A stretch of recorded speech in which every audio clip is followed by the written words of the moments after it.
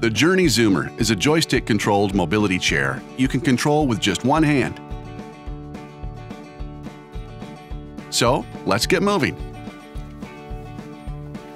You can put aside these boxes and remove your new Zoomer.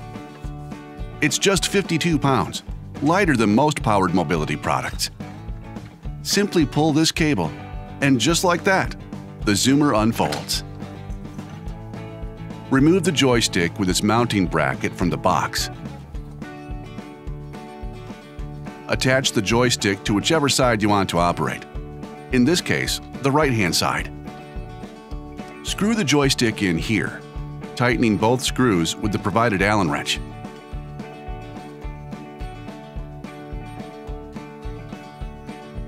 Feed the joystick cable and connect it to the power cable.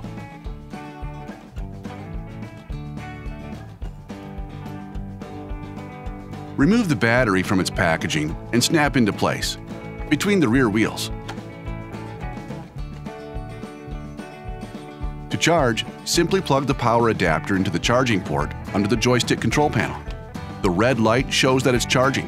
When fully charged, the light will turn green. When these two red levers are moved forward, the Zoomer can be pushed like a manual wheelchair. But let's push them back now to engage the motor. Let's get ready to zoom. Power on. You can see the charge level here.